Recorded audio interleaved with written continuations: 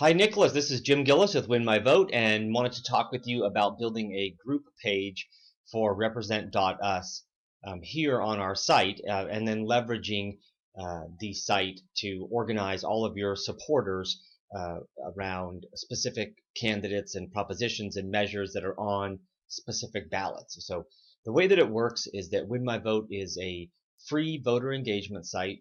Voters can sign up with just an email address or a social media account, and they type their zip code in, and that zip code will put them in specific voting districts. And then we have some links and resources for the voter that has overlapping districts and that type of thing to quickly find their district. But with that, we can give them a ballot for the upcoming election. So for example, we'll use this one, the November 8th presidential ballot here in San Francisco, California. So as a voter, I can just click on this ballot right here, and I can see all the candidates that are in all of the races going all the way down from the national level all the way through the state congressional districts, state assembly, state senate districts, and then into the city level and the county level and even school board races. I can also see all of the propositions as well as all of the local measures.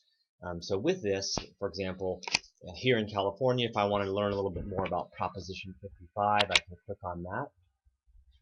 I can read the summary here, a little 1-minute sort of explainer video. But probably most important, I can see groups and organizations here that are supporting it as well as those that are opposing it. And this is where Represent Us would come into play. You guys would have a group page, and I'll show you what a group page looks like. So for this one, we'll just use the California Teachers Association. So if I am a member of the California Teachers Association, I can click here and just watch their video. It wasn't that long ago. Years of devastating cutbacks to our schools. 30,000 teachers laid off. Class sizes increased. Art and music programs cut.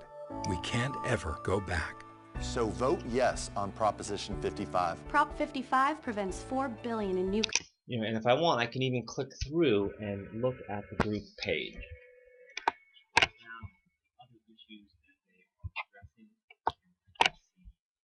propositions that they are endorsing or opposing, and I can scroll through those and see different candidates as well, on a variety of different ballots. So with that, if I were to go back to my ballot, and let's say if I wanted to vote in line with these guys, it would all start as undecided. I would say great, and I vote yes now.